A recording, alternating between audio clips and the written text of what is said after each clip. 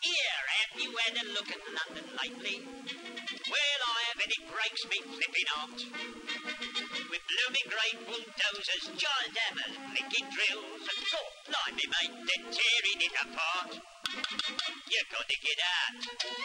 Get out and about. To see old London town. Everything is changing, it's horrible, I'd say. Looming blocks of concrete, they're going up each day. You got to get out. Get out and about. I'm a Cockney and it makes me frown. And my advice to you is go and have a look around before they pulls the old place down. Cheer up, my friend. Forget your sad refrain, for London town is climbing up again. The city holds a festival for you, blessing the old, but beckoning the new. The Mansion House. Rose rockets light the scene, and beaming aldermen await the Queen. The city. Many a king has craved a smile from this minute but masterful square mile. Elizabeth I was pleased to meet the merchant fathers who supplied the fleet. Elizabeth II meets the crowd. Magog and Gog, the giants, do her proud.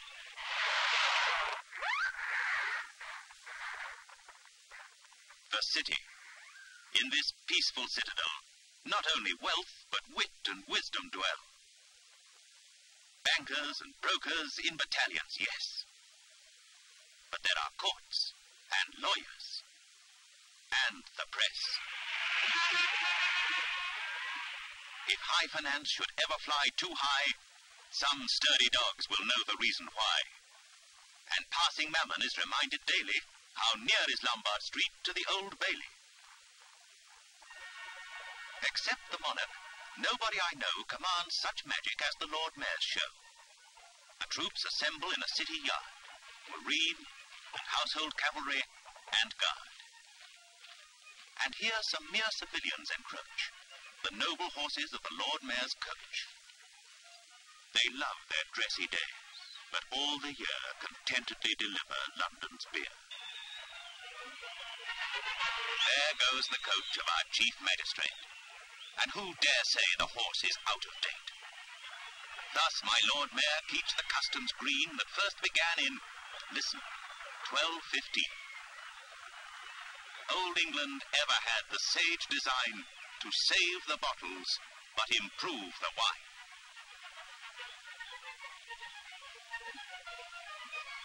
Hang out the flags. St. Paul's is standing still. Red roses grow upon the ruined hill. And these cold Britons, if you give them wings, can do the most extraordinary things. The Thames no more will freeze to make a fair, but oxen can be roasted anywhere. Singing in Lime Street, native dancers too. They don't live here, but let's pretend they do. Dance on, proud citizens, beneath your dome. With luck, you'll catch the 11:30 home. At night, the city loses all her sheep. Here, thousands sweat, but hardly any sleep.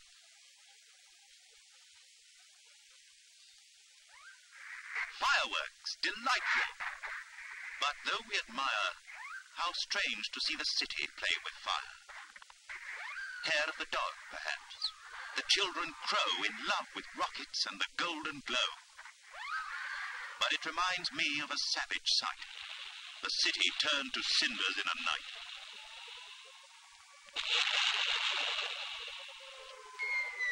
It was a Sunday, December 29, in 1940. Aren't the fireworks fine? Yes. Yes, my child. But your papa recalls the golden rain that fell about St. Paul's, the whistling sky, the tumbling bricks and steel. The city soon was one great Catherine wheel.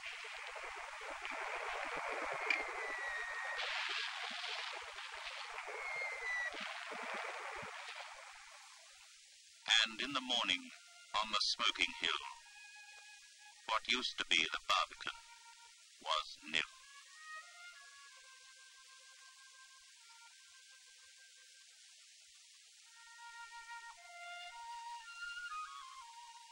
Now there were vistas none had thought to see. Moorgate to Aldersgate, the eye flew free. From Whitbread Brewery they saw St. Giles. The church looked back across the crumbled piles. Not many slept in Barbican that night, but Whitbread's guard was ready for the fight. And those grey horses, calm and stately still, as for the speaker, safely did their drill. And so, but you're not listening, my son. Thank God for you, all fireworks are for fun.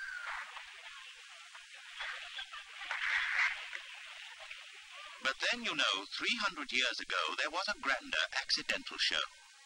This was the city sadly short of bricks that fed the flames in 1666.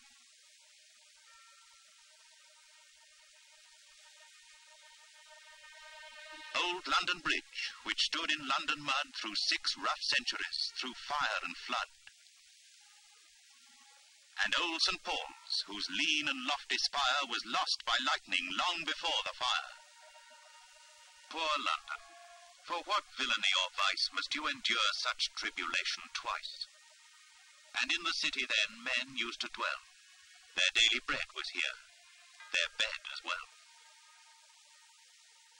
John Milton lived in it, their finest man, and watched it burning from the Barbican. John Bunyan, too. Maybe they used to meet and chatter poetry in Chiswell Street.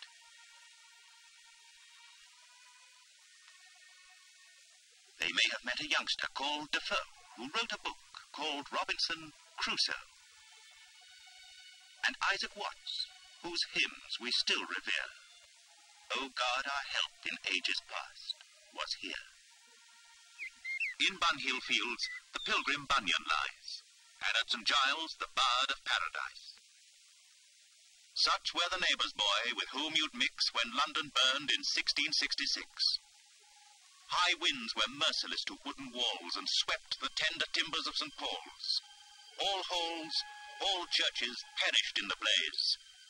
It left us little of the ancient days. 2/3 of all the dwelling places fell. Some of the houses on the bridge as well. No place to pray in all the smoking miles. But east, outside the wall, still stood St. Giles. London was desolate. But London then was blessed by fortune with the wizard wren. How oft in British history we find the darkest need brings out the brightest mind. There is a little house beside the Thames where great Sir Christopher designed his gems. From there, across the river, year by year, he saw his masterpiece, St. Paul's, appear.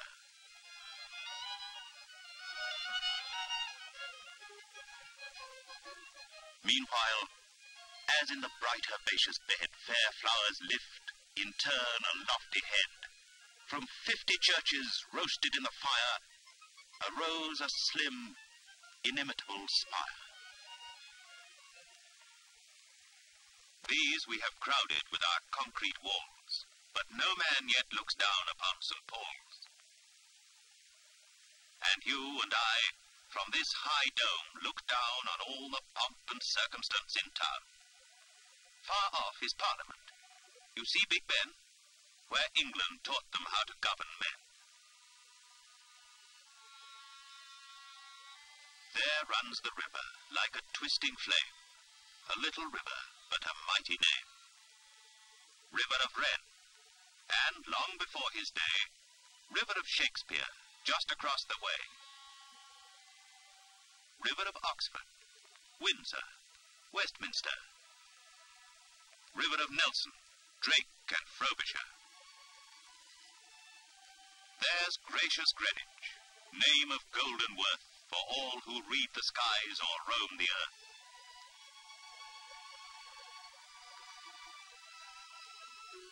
The Cutty Sark, the Clipper Queen, ashore. We do not build such beauties anymore. Blackwall beyond, the home of cruise and quest, from which the Mayflower sailed into the west. Drake went this way, new friends or foes to seek. So did some little ships in Dunkirk week.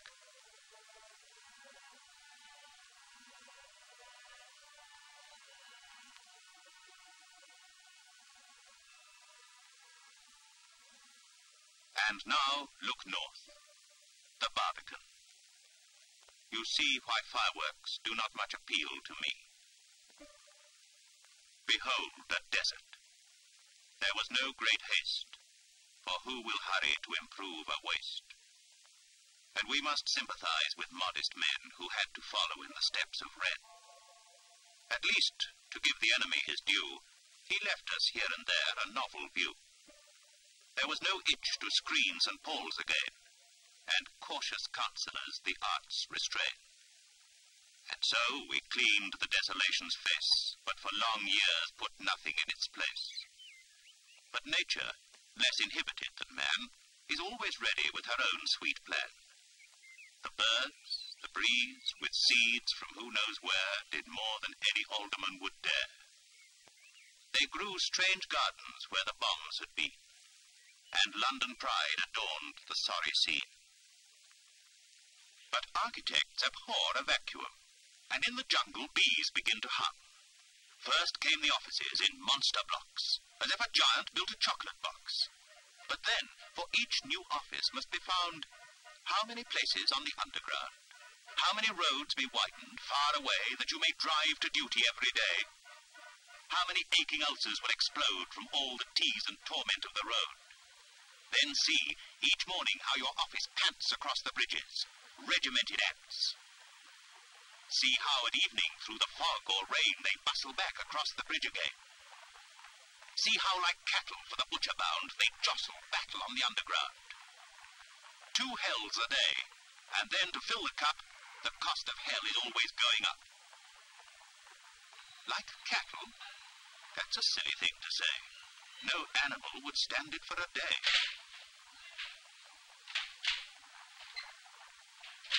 But then, our betters, in their costly cars, must jostle too, with other jaguars. This is a madness of the master races. We live, we labor, in such different places. But the wild savage cultivates his nuts at some convenient distance from the huts.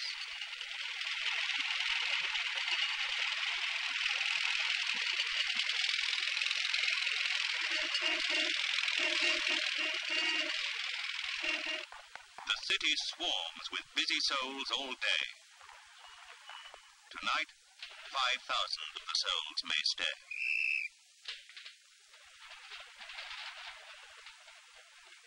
From these old facts, new fancy bred a scheme.